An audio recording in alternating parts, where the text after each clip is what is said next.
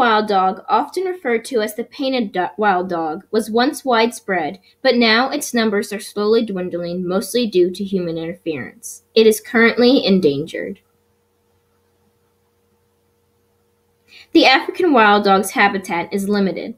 The wild dog is currently losing available space in Africa. This is mostly due to farmers in Africa as they move into new areas and hunt the wild dogs.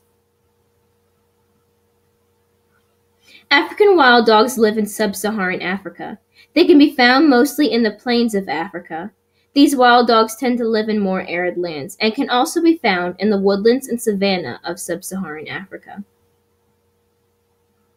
They exist mostly in the grassland, savanna, and open woodland biomes, but are not typically found in the jungles of Africa, as they prefer more arid land.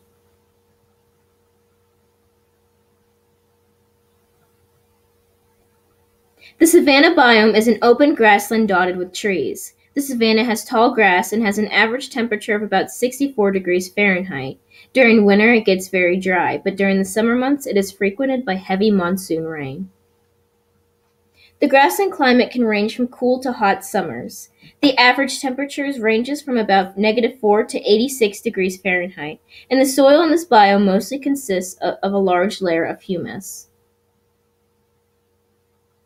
The grasslands also face natural disturbances, such as heavy monsoon rain in the summer due to scorched conditions, as well as the formation of ice in the winter months.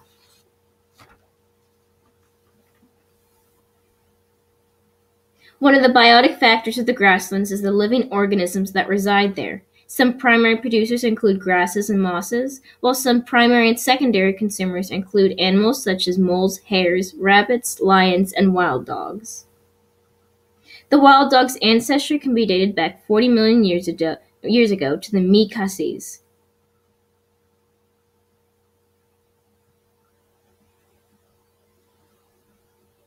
The wild dog's ancestry can also be dated back to two other animals, one being the bear dog and the other being the Cynodictys, both of which existed about 30 million years ago.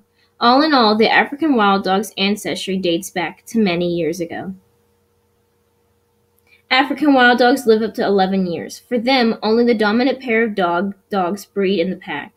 These two stay mates for life while the other females of the pack are kept from breeding. Breeding typically happens between December and March.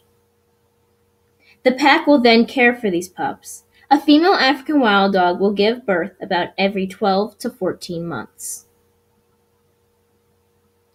The wild dog is built for chasing animals, with long legs and a light body. Their large ears can help radiate heat away from its body.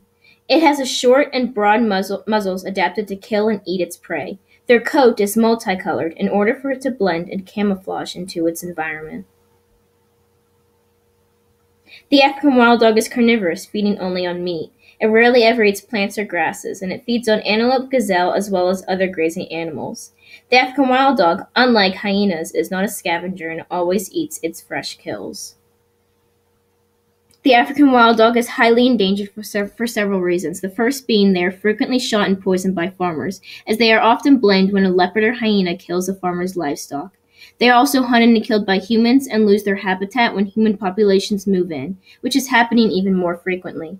But the main issue is that they are losing their habitats where they could once freely roam, due to agriculture, settlements, and roads. Smaller reasons include diseases that the African wild dogs are susceptible to, such as rabies and distemper, as well as competition with larger predators. There are 4 parts to the African wild dog's recovery plan, and the first is to collaborate and work with the Zambia Wildlife Authority in order to establish a habitat that can create easy and natural flow between wild dog populations in Lower Zambezi and South Luangwa National Parks. The second part is to expand research and education in order to increase and amplify support for wild dogs and the monitoring and conservation of the regions in which they reside. The third part is to partner with the Zambian Wildlife Authority in order to make sure the current ongoing conservation management for wild dog populations is being implemented. The final part of the recovery plan is to increase the population of wild dogs through the introduction of a program aimed at restocking the area. Through this, the African wild dogs can take the land back they used to roam, allowing them to be free once again.